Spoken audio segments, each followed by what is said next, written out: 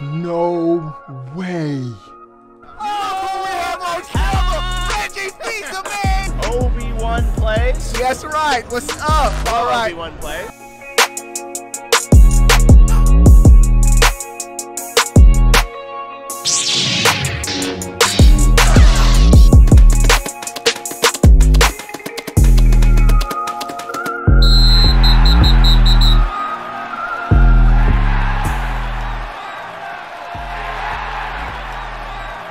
What is going on, everybody? How are y'all doing? We have a couple of dope gaming news items for today. But before we get started, give the video a big thumbs up. Like. All right. First news item. I thought this was pretty interesting. Bro, Housemarque. Sony has just announced last week that they have acquired this studio. Is now a first-party studio, Returnal. This is the studio that just made Returnal my personal still game of the year. Nothing I played this year competes with it, but an interesting piece of news just came out. Pretty shocking, actually. Housemarque CEO Ilari Kutinen has revealed that multiple parties were interested in acquiring the developer prior to Sony. So apparently, Sony wasn't the only one pitching for Housemarque, in particular, Returnal. When I saw this article, I saw people immediately saying they outbid Microsoft. They outbid Microsoft to get the studio. But bro, no one has thought of Nintendo in this whole equation. This game screams Metroid. The whole while I was playing this, I always said in the back of my mind, was this originally gonna be a Metroid game? The similarities are way too striking. The female protagonist. This could have easily been Samus 20 years later. Crash landing from her spaceship. That ship could have easily been Samus's ship. A mysterious alien signal, same thing from Metroid. And when she arrives on this planet, there's ancient alien technology already there. The Chozo in Metroid. I'm like, and of course, because it's not ending up being a Metroid game, they changed stuff. The ship is, of course, not Samus' ship. They changed the name of the planet and everything else. But female protagonist, everything just screamed Metroid for me.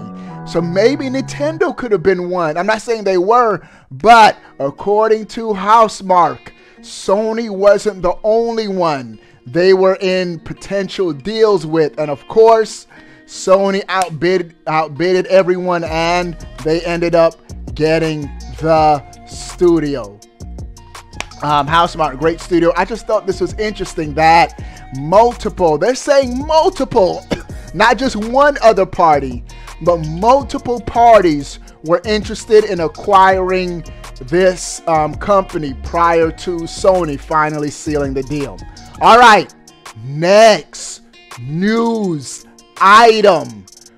Bro, we gotta talk about this, bro.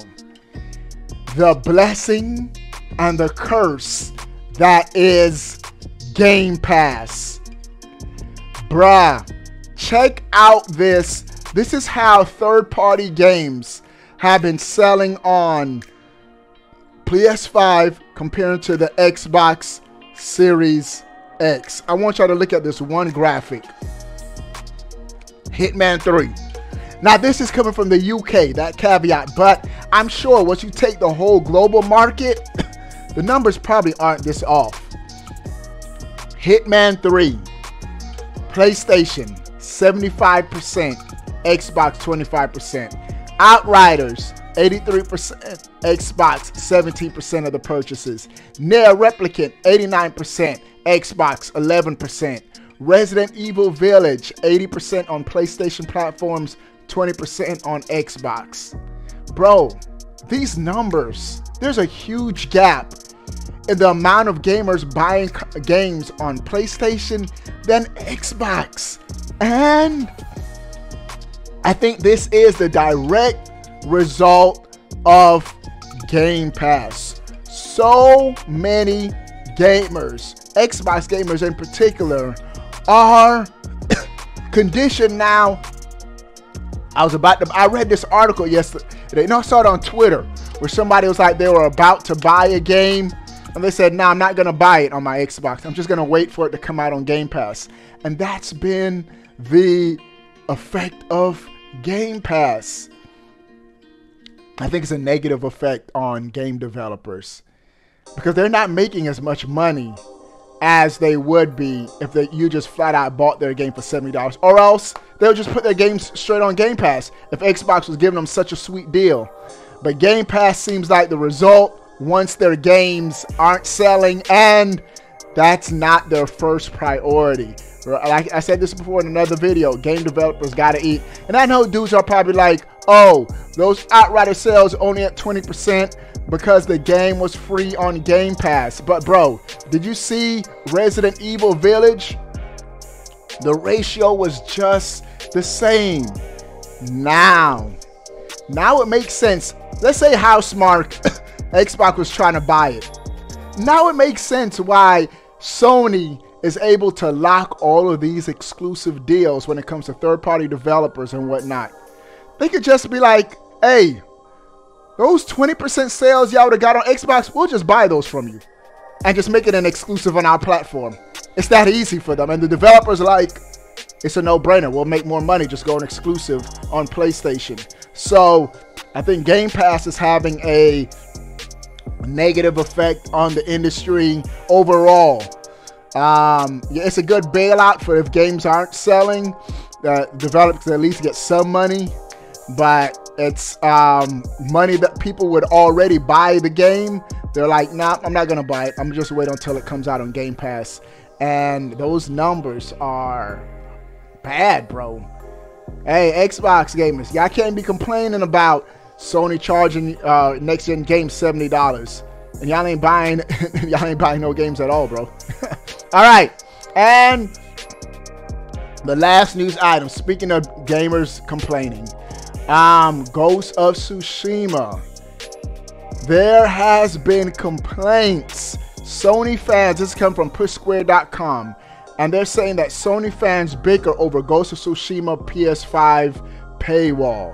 Specifically, it costs $19.99 to upgrade your existing PS4 version to the director's cut, and then a further $9.99 to convert it to the next gen edition. And so the gamers are complaining, "Oh, we gotta pay to upgrade." Bro, Nintendo is charging their fans a whole $60 to play Skyward Sword in HD. And not only that, $25 more if you want to fast travel. You got to buy an Amiibo to unlock that. So keep things in perspective. I also saw a tweet the other day of a 1990 video game newspaper, and the price for some of these games, bro. Dudes would have raged if Twitter was around. Check these prices out. These are Super Nintendo games. Killer Instinct, $87. Donkey Kong Country 2, $79. Bro, back in the day, some of these games, these cartridge games, were expensive. And so, I think we just need to deal with it, bro. I mean, $70, if it's worth it, I'd pay it easily, bro.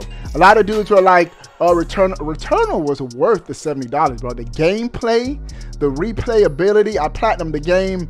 I got my full $70 worth. If it's a great gaming experience, I don't mind it. So, all right, those are all of the news items for the video today. What do you guys think about everything we talked about? Sound off in the comment section below. I want to know. But before you go, bro, click that subscribe button. Stay up to date. All things gaming, boy. We out. Peace.